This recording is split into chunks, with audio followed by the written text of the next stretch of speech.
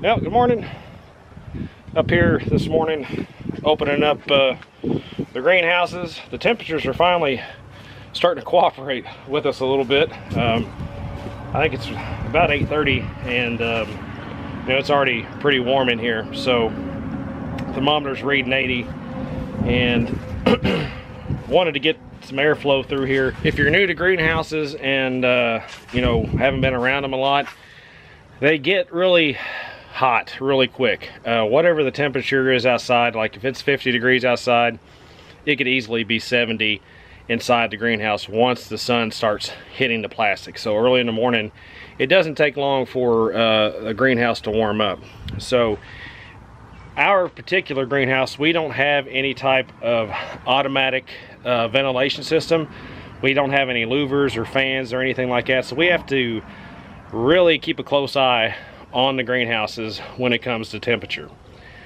Tomatoes like heat, they like it hot, but you really don't want your greenhouse to get above 90 degrees if you can help it, because once you get over that 90-degree threshold, your tomato plants, as well as any flowering plant, could lose their flowers. They'll drop their flowers off, and you don't want that, because your flowers is what produces the fruit on the vine or on the stem or whatever vegetable you're growing. So you don't want that to happen. Now we're still in early spring, you know, this is beginning of May, so we've got a little bit of time, but eventually we're going to have to get some shade cloths and put on top of these greenhouses to try to reflect some of that light so it doesn't get so hot in here.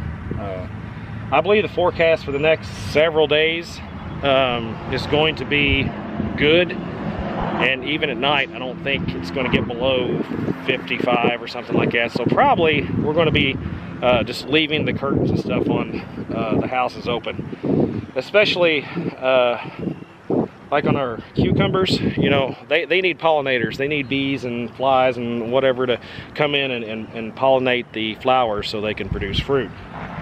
Now I've heard, I haven't actually done this, but I heard you could buy ladybugs and stuff and turn inside your greenhouse. They'll do that. You know, that would be in an application where it's really early and you got to keep your curtains closed. But you know, we want to keep these curtains open so we can get some natural pollinators out there doing it. This is what we're getting into today, is planting some peppers here. We got enough for about one row. And then we've got a bunch of onions that we're going to plant out here in the plastic. We're going to plant probably 2 more rows of onions, and we're going to plant those in plastic.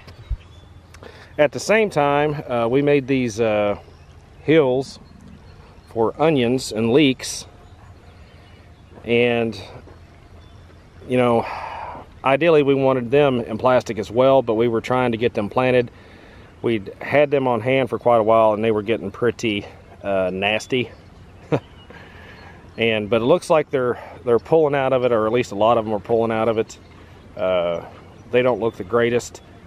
That is one of the reasons that I actually picked up some onions to plant. Still have some of those onions in the basement. If we run out of what we have up there, we'll probably fill in the rest of the plastic with those and see how it goes. All right, here's our little apparatus that Corey actually made it. Got some ends of old tobacco sticks kind of screwed in on 6-inch centers. And then just pushing it down there, making holes in the plastic for the onions. So, just mind your drip tape when you're doing it.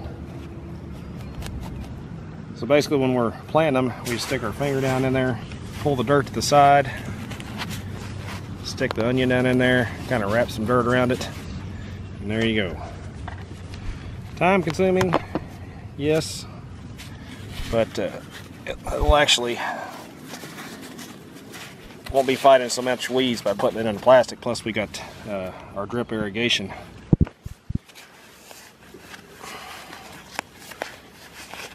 And while they're doing that, I'm gonna go plant some green beans.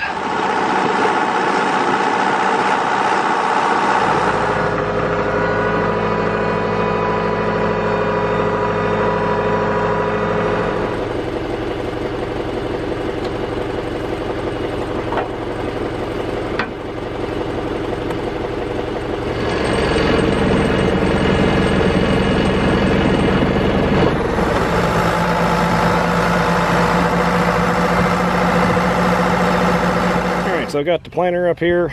Going to make a few adjustments and do a few things differently than we did before. We planted, I just put 2 rows of Lewis green beans and two rows of Romas, and we planted 8 rows. So it was kind of mix and match, but the beans they're different beans, and you can tell which is which. Your Roma beans are going to be like a flat bean, and the Lewis were more traditional round type beans. So, but that being said, the seed size for the Romas opposed to what the seed size for the Lewis green beans are is greatly different. So you can see, I mean, those are pretty good sized beans.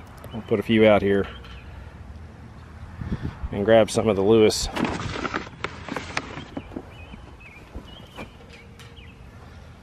So there's a little size comparison. So the reason I'm going to be planting 4 rows of the Lewis, then cleaning the planter out, and then planting 4 rows of the Romas is because of that seed size difference. I'm going to have to change the transmission on the planter so I can plant a higher population of the Roma green beans. There is a setting in the book that says for large edible green beans, so I'm going to use that setting, whatever it says for the pounds per acre that they're going for. The Lewis is fine. What we got set on right now is planting perfect. So another change on the planter is I'm going to be tightening up our closing wheels, the pressure on it. How you do that, you just tighten up this bolt here. I'm going to do that on all 4 rows. So last time we planted it, didn't seem like the closing wheels were closing up good around the rows. That could have been, it was a little tacky that day. This planter is not the best planter in the world. It actually needs a lot of love. So we don't normally no-till with it. I think the springs are wore out. It needs a lot of work. I mean, it works for what we do. If you went to go rebuilding this entire planter and doing all kinds of things to it, you're going to be spending a lot of money. And again, for what we do, for as many acres as we plant, it works fine. So I'm going to go ahead and fill up the planter with the Lewis beans, and then we're going to go plant them, and then we'll switch the varieties out and all that, and then plant the Romas.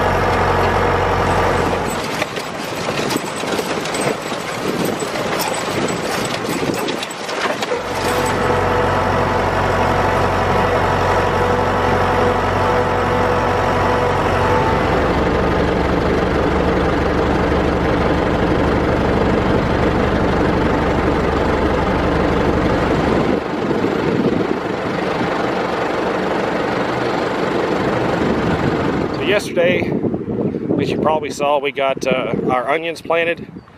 We got some candy onions here, and we got some leeks, which really look pretty rough. But I believe they'll come out of it once we get some water to them, which is what I'm actually going to be doing this morning, is actually hooking up the drip irrigation for these 2 rows, and probably turn on Mr. Sprinkler to sprinkle these other onions. Now, believe it or not, those onions right there, when we planted them, looked about like this. So onions are pretty resilient, and they'll surprise you. We got our row of peppers planted. This year we tried a different planting method. These plants are 17 inches apart, and I believe 12 inches apart this way. So there's 17 inches in between the plant and 12 inches going this way. But we staggered the water wheel. So basically, there's one plant, you know, that plant is in between those other 2. So I need to hook the irrigation up as well for these, but these are all green bell peppers. Do have some jalapenos and some sweet banana peppers down there on the other end where the tractor is.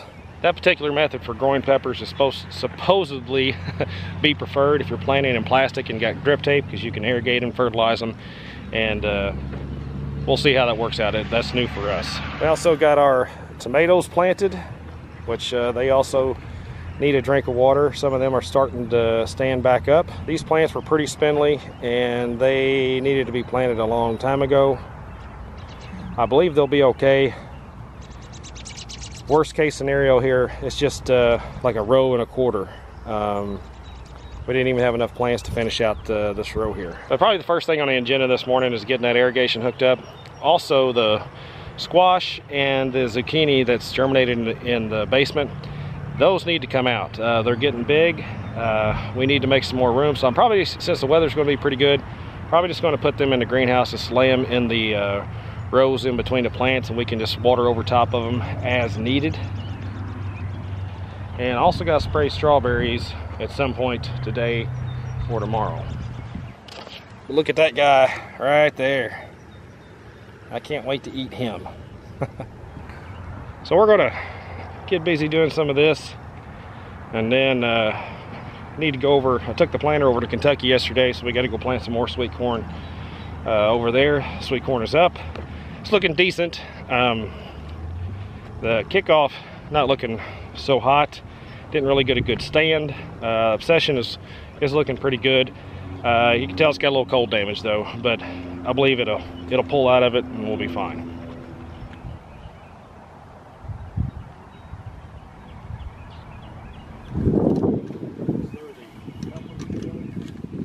Might not be in those. There's probably up.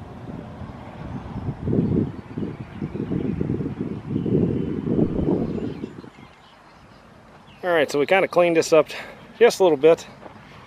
Ran this straight over here, and we put a T in so I can still go to my water hose here for Mr. Sprinkler.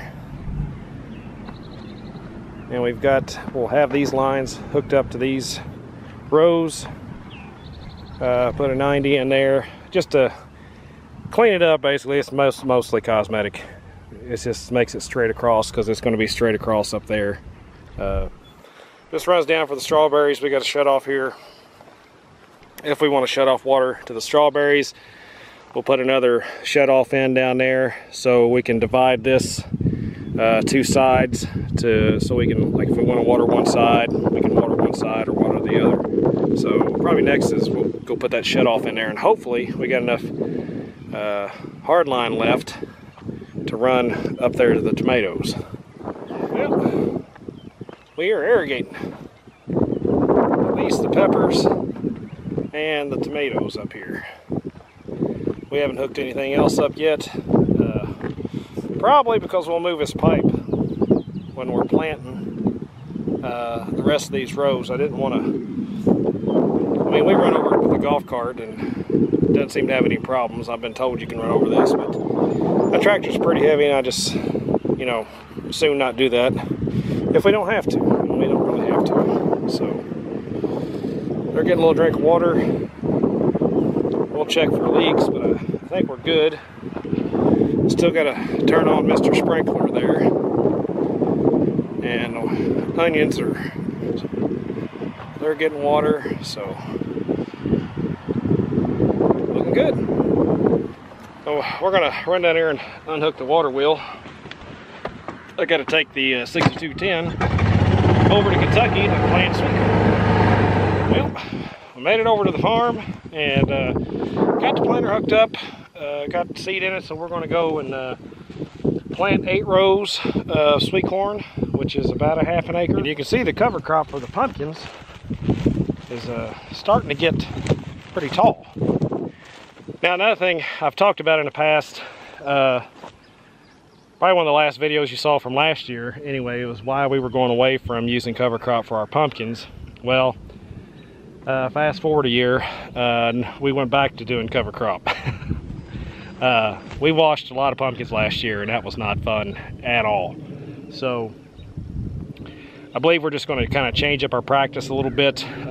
This year we're going to burn this wheat down and kill it a lot sooner before it gets, you know, up underneath your armpits. So when it gets about waist tall, we're going to burn it down, whether or not we're ready to plant or not.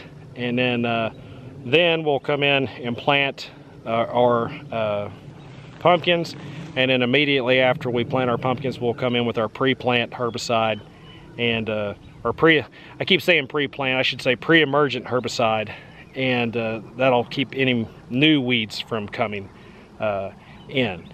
So that's the plan we're going to use for this year. After we do all that, we're either going to roll this field down or we'll bush hog it, and the thatch and stuff will provide a nice bed for the pumpkins. I did stop in here, or I did take a peek at the sweet corn field yesterday when I dropped the planter off, and it is up.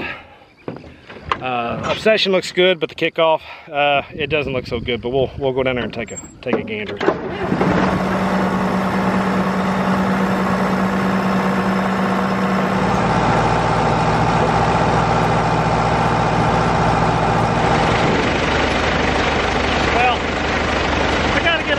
For Facebook and Instagram, what kind of YouTube farmer would I be if I didn't? Oh, and by the way, you can follow us on Facebook and Instagram at Wardlow Farm. So if you haven't done so, check it out.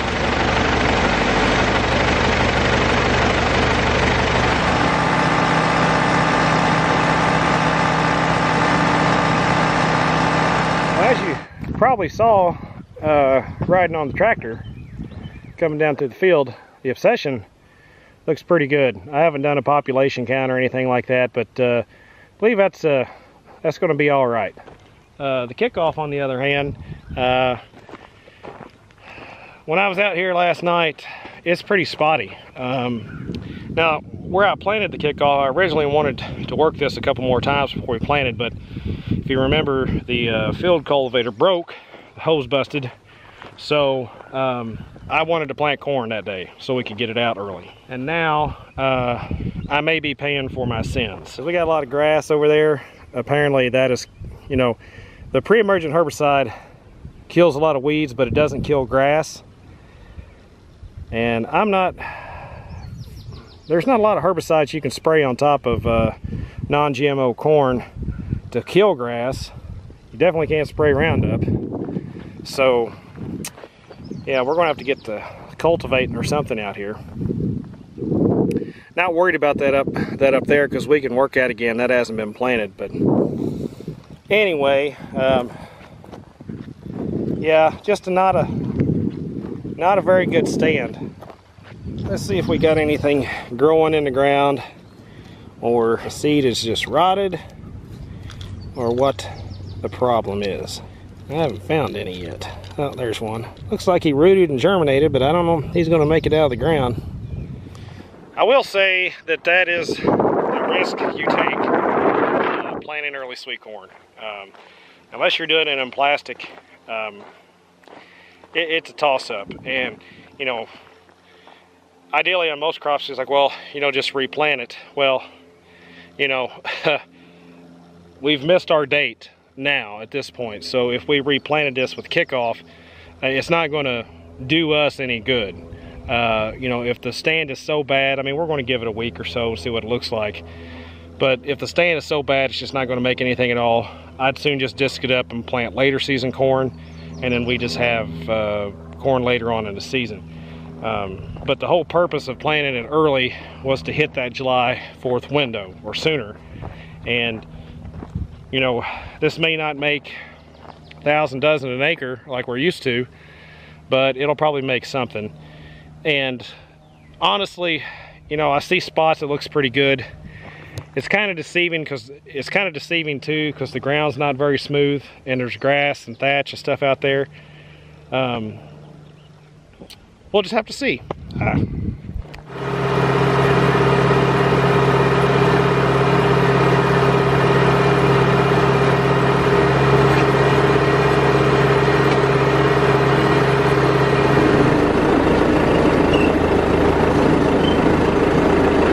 Well, now I'm going to clean out the planter. Normally I wouldn't do that, but I got a buddy of mine wants to use it to plant a bit of sweet corn himself, so I'm going to get my seed out of it so he can use it tomorrow. The weather's supposed to be nice.